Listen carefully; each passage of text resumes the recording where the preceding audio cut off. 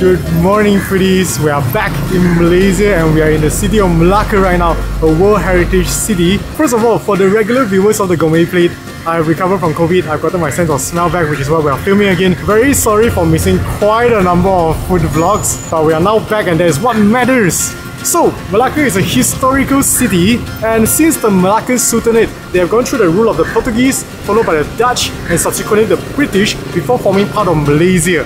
Hence, the Malacca food culture is deep, diverse, and very exciting.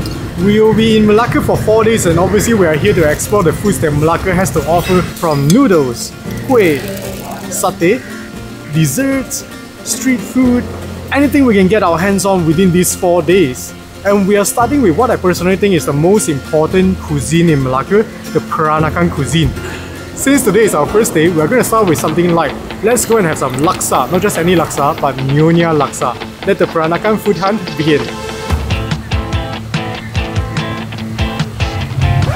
Oh, by the way, that building behind me is called the Stad Hash. I hope I pronounced it right. That is, I think, the oldest remaining Dutch building in Asia. It used to be the office for the Dutch governor, but now it's a museum. There's also a church next to it called the Christ Church of Melaka. So do visit the red buildings. Pretty fun stuff. Alright, back to the food.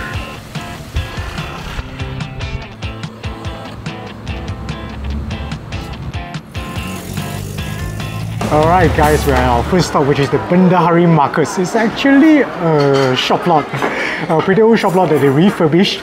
And right at the back, they sell some souvenirs, they sell some Malacca related produce. And up in the front, you can see they even sell palm sugar, gula Melaka. But what we are here for is this pop-up store right over here. And it's called Donna and Lily, and they sell Nyonya Laksa. If I understood correctly, Donna and Lily used to have their own restaurant selling Nyonya food, but due to the pandemic, they were forced to close down, and now they have this pop-up store in Bendahari Markets, which open I think every Friday and Saturday. For those of you who don't know, Nyonya Laksa is a soup noodle dish that comes from the Peranakans, who are descendants of the Chinese immigrants who married the Malay here. And they are called the Baba and Nyonya. And it's actually sort of a creamy type of laksa, similar to Kuala Lumpur curry laksa, but different base. Their base is made out of a mixture of like chicken and prawn broth together with belacan, and they use a lot more aromatics compared to the Kuala Lumpur laksa, so they generally have a more fragrant and more piquant smell. Without further ado, let us order the Nyonya Laksa first from the lovely lady over there called Jennifer.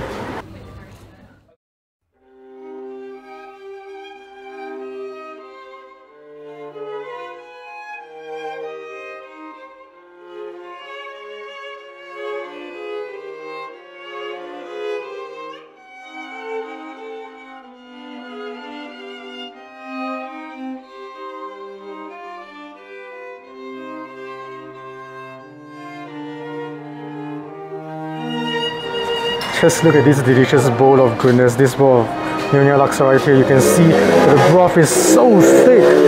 And look at the amount of tofu pork, which are like fried tofu puffs. And then they also have this kerang, which are blood cockles.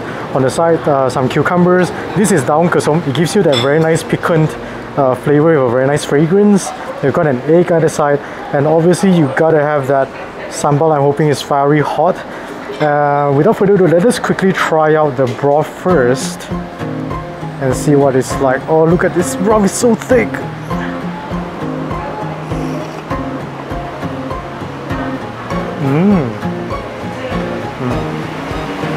Yup, this broth has that. You first get that coconut milk flavor, there's saltiness, and then you get a sort of like shrimpy undertone, which I think comes from the broth. They probably use belacan as well, I'm guessing, which is a fermented dried shrimp. It gives a very fragrant, like shrimpy sweetness in the broth. And then you get the spiciness. The spiciness actually comes after, and this is what is so interesting about this bowl of Nyonya Laksa, is that the kick of the spice comes after you have savoured all the flavour of that prawniness, that coconut milk flavour, and then you get that kick of the spice, and it's very addictive. You're like, what just happened? And then you just want to go in again. Okay, let us quickly try the noodles now before they get soggy.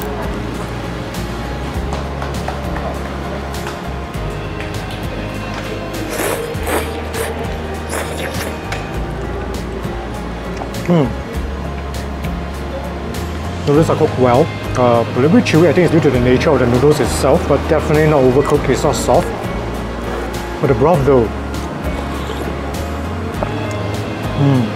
I love the broth. It's so aromatic.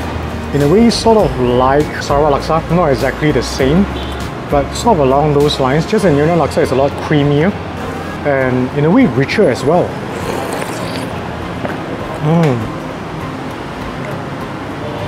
It's actually pretty addictive, this broth. With the spiciness that hits you, like it's like the spiciness a little bit slow. It's like it comes half a second after you have tasted all the flavors, which is fantastic.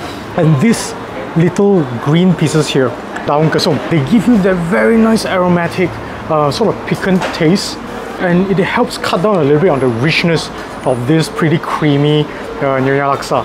Right now I'm gonna add in the sambal at the side, just mix it into the broth and see if it makes it even richer and whether it increases the depth of the flavor of the broth as well. We're gonna give it a good mix. Let's try this again.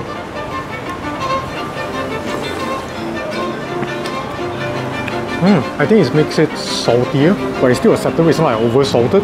So I think if you're a person who is more like you have a lighter tasting palate, you might not want to add the belacan in, but generally it does give it a little bit more body. I would recommend putting it in. Let's try the blood cockles at the side. I believe they are like raw blood cockles, and when they pour in the broth, they just let it cook a little bit there. Let's see if it has that nice iron taste of the blood cockles. Fresh. You taste the iron flavor of the blood cockle, and because it has been soaking in the broth gives it a little bit of flavor as well. The saltiness and the spiciness. Very nice, very fresh. So that tau pok, which is like deep fried beancurd puffs, and look at them just soaking up all the beautiful creamy broth. I'm excited to have this. Let's go. Let it dip it a little bit more.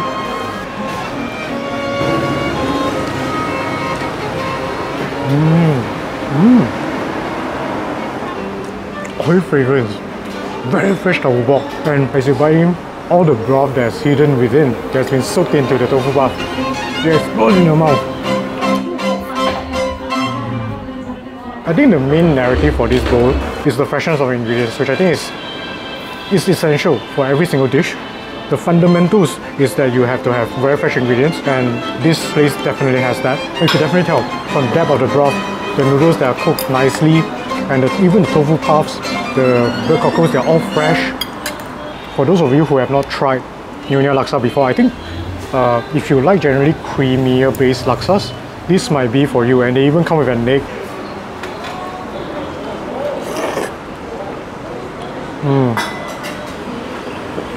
Creamy yolk has flavor, definitely good egg. All in all, very heartwarming bowl of laksa. If this is what Nyonya Laksa is about, yes, very addictive, very nice, very good. I love it. Alright, now that we're done, let's move on to the next spot.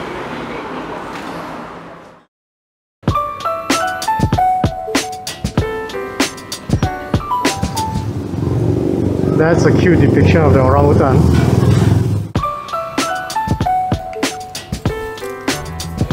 Hey guys, after some really hearty Nyonya Laksa, we're at our second spot. We're gonna have some desserts at this place called East and West Rendezvous. They sell Nyonya Dumplings. They also sell a dessert called Cendol, which is some shaved ice with coconut milk and with this green jelly that we call Cendol, and then drizzled with gula Melaka. I would say the setup of this eatery is relatively simple. It's a one-shop lot, and then they have this huge table in the front where you can see them making the Nyonya Tang. And behind they have 3 tables where the patrons sit and enjoy your Cendol and the dumplings. This eatery is helmed by Auntie Grace, and you can still see her making the Nyonya Dumplings like right now. In fact, they don't make it every day. So today we were quite lucky we managed to catch them in the process of making it. They started by putting on some glutinous rice, the white glutinous rice as a base, and then they put in the mixture of minced pork together with winter melon sugar, the coriander seeds. Everything is mixed together and cooked. They stuff it in and they top it off with the blue coloured glutinous rice, which is coloured with blue pea flowers. And after that, they bring it up to the back where they boil the Nyonya Dumplings in this huge stainless steel pot, put it under high fire for an hour before it's ready, and then after that they will hang it up and just let it sort of dangle there to cool off. We're going to order one now, and then after that we will try the Cendol as well. Okay guys, the Nyonya is here. I'm sorry I keep calling it Nyonya it's Nyonya Dumpling over here we call it Nyonya So it's here and you can see that the rice has turned into a more yellowish hue and taken on a very beautiful blue color on the other side from the blue pea flower. So let's cut in and see what it's like. Oh, nice, see all the filling within. Beautiful filling. Oh, and I can smell the fragrance. I think that's the coriander seed fragrance. Yeah, that is the hallmark flavor and fragrance of Nyonya Zhang. So let's quickly grab a bit and try it out.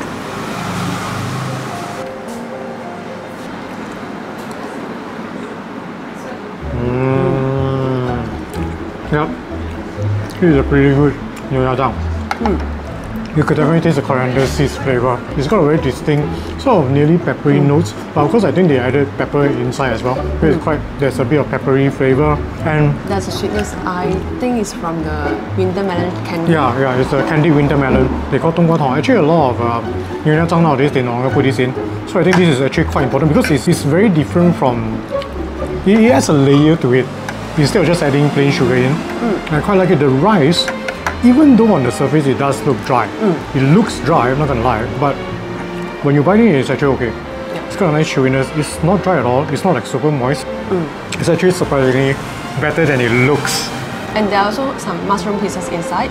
Yeah, I think it does add to the overall flavor, the umami. Of course, the mushroom itself is already like marinated with everything. You can't really taste the mushroom, but it does add to the overall flavor. It's got a very complex pepperiness with certain layers of depth. You gotta eat it to understand what it really tastes like. The only way I can say is that it really tastes like coriander seeds mainly. So if you know what coriander seeds taste like, you will roughly be able to gauge what Nyonya Zhang tastes like. Yeah, and this is a pretty good rendition of it. Despite the looks, pretty good.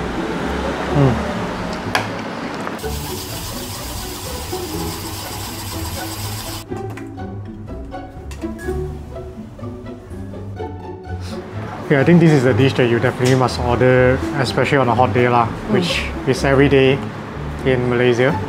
So this dish is good every day. And I noticed they drizzle the Gula Melaka first, then only the santan. A lot of others I see they actually put in the santan first, then the Gula Melaka on top. So that is a pretty interesting switch. Which is why you will notice that the Gula Melaka doesn't look like it's really thick, but when they put it on, it's actually very saucy. Just as the santan, I sort of diluted it down. And of course the green cendol jellies will be underneath, we'll see them later.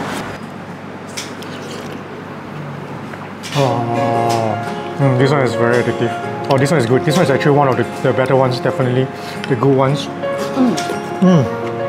Why I like this particular variant is because it's very balanced. You don't taste anything first, you actually taste everything together. You get the santan, the saltiness from the coconut milk, and then you get the Gula Melaka. It's not very smoky, but it's got enough caramel flavor, and the smokiness is there, but it's not overpowering. The sago I tasted, it's got a decent chewiness. I think it adds to the texture. Let me try a little bit with that cendol and kidney beans. The kidney bean is very soft. I think that will cook some time. Separate. But it's not too soft. There's a little bit of firmness, so I quite like it. And the cendol is very smooth, and you can see that it's actually very naturally colored. There are some cendol that is just like alien green, but this is natural. It's colored with pandan juice. And it's smooth, a little bit of chew. This is a very good cendol. Yeah, the balance is very good between the saltiness and the sweetness. The key point is balance. It's just very addictive, very refreshing. It's very recommended. Alright, we're gonna head into the plating time segment now.